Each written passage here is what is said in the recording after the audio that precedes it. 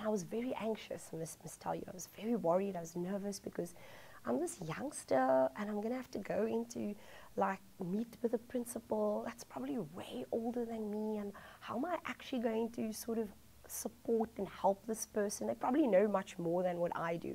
And she's telling me, you know, when you first meet somebody, she told me about going on a first date. And I'll never forget that story about going on a first date. And she said, so when you go on a first date, do you ever tell, if a guy had to tell you, oh, Yolanda, I don't actually like your shoes, and you know what, your hair, you actually need to just do something else with your hair, you know?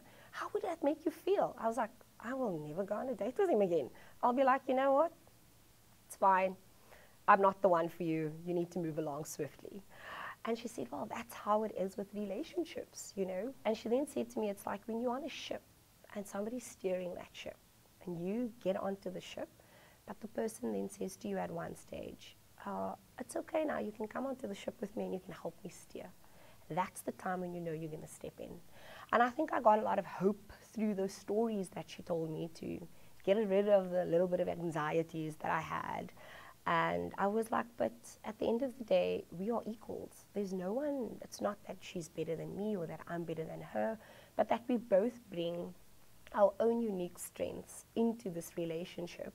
And it's about how well we work together as a team to get to the goals that we want. I do believe it's a great opportunity for me to grow my leadership skills, to bring it back into the business, and at the same time be able to live the vision and the purpose of Metropolitan, which is we are there to enhance the lifetime wellness of people, the communities and families.